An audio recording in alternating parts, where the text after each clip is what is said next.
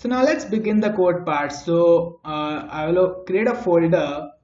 In here I'll give it a name of, let's say, server, right? And I will open the server, and here I will be typing cmd to open the terminal in this server directory. Now first command which we will be typing is npm init to initialize our server. So this will ask for different stuff. So server is okay, press enter, and everything default is okay. So now the package.json is created in here, right? Okay. So what I will do, I will open this VS Code in this particular directory. For that I can type code dot to open VS Code in this directory. Okay, so here is my VS Code opened, and I will fit that to my screen size in here. Okay. So first we need to install the Express. We will be making use of Express. So first let's install the Express package. So here I will be typing npm install install, and the package name, that is Express, and ins over here I have made a typo, install, and I'll hit enter, and now let's wait for a few seconds and let this package install. And there we go. So package is installed now. So in here in package.json you can see in the dependencies this Express is automatically added.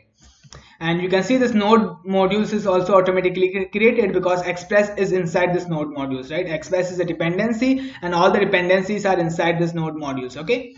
Yeah, so in here I'll be creating a file. I'll give it a name of app.js. So this will be an entry file, right?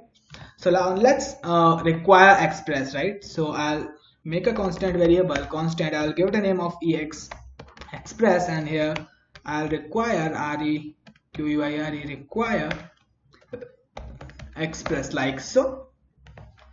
And now we need to invoke that Express. So here I'll be making const app and equal to Express, Express, and I will invoke it like so.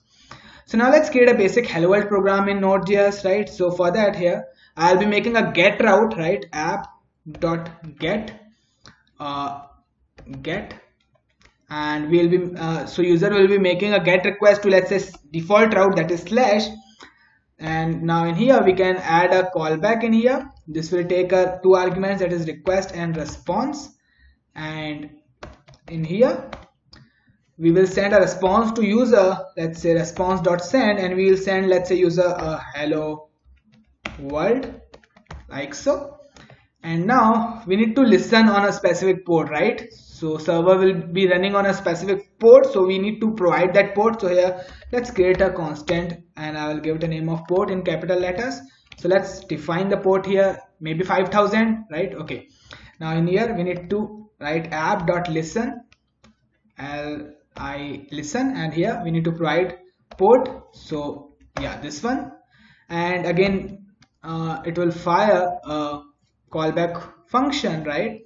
So in here we can simply make a console.log that server is running on, and I will put a comma and the port number, right? Okay. So in order to run this file, right?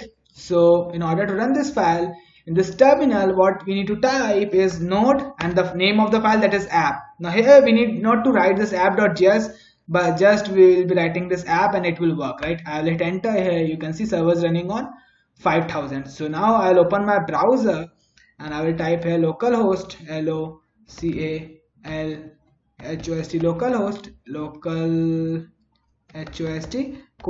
5000, and I will hit enter. Here you can see hello world is being printed. So let me explain your code once again, right? What is being happened in here. So the user is making a get request on this slash route, and as a response we are sending just a hello world in here.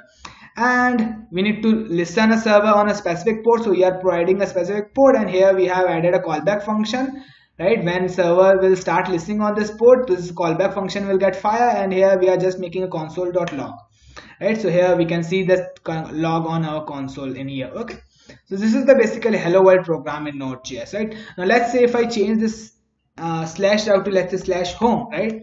So what I have done, I have changed this code part. So what I need to do, I need to kill my server, Control C. To kill the server you can press Control C. So server is dropped. Now again we need to restart our server because we have made a change in our code file. So if I here do a refresh here, here you can see we are getting an error, that is cannot get, because now we haven't made here a code. So we haven't made any code on this node just to say that how to handle this slash route, right? The default route. So what I will do, I will here make a get request on this slash home instead. Now here you can see hello world is being printed, right? So we haven't made a route handler to handle this simple slash request. That is why we were getting error, right? If I again will save this, and I will again need to restart my server, right? Here I'll again type node app, and again if I make a request on this slash, again we are getting a hello world, right? So we need to make a request handler, right, for every route, right? Okay, so this was the basic hello world program in Node.js. So we will continue in our next video.